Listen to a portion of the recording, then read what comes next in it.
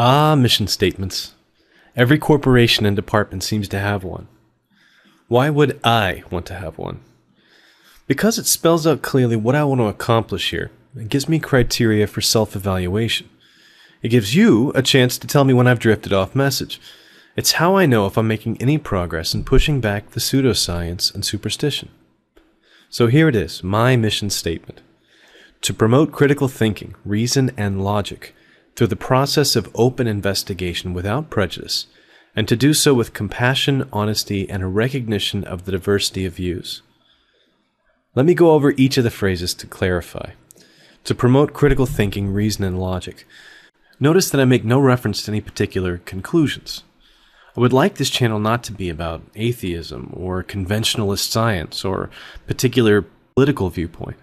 I want it to be about the best process for arriving at a reasonable and logical position. If we start out as advocates of any particular viewpoint, say atheism for example, then we run the risk of allowing our conclusion to precede our search.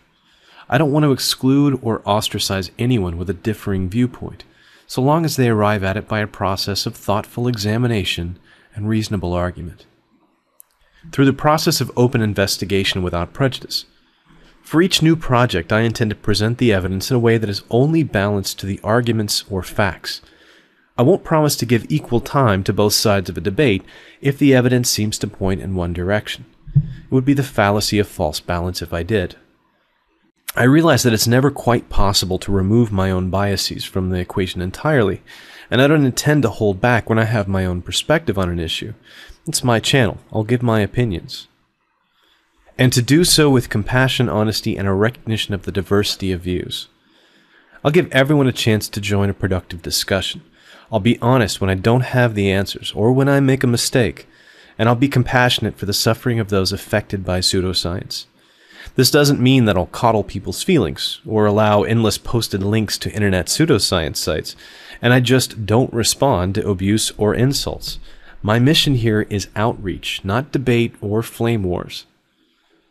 That's enough self-indulgent navel-gazing. I promise to only do this once. I want to end on one of my favorite quotes from Carl Sagan, from The Demon-Haunted World. There are no forbidden questions in science, no matters too sensitive or delicate to be probed, no sacred truths. That openness to new ideas, combined with the most rigorous, skeptical scrutiny of all ideas, sifts the wheat from the chaff. It makes no difference how smart, august, or beloved you are. You must prove your case in the face of determined, expert criticism. Diversity and debate are valued. Opinions are encouraged to contend, substantively and in depth. Thanks for watching. Every cell of each plant and animal contains genetic information coded onto the DNA molecules.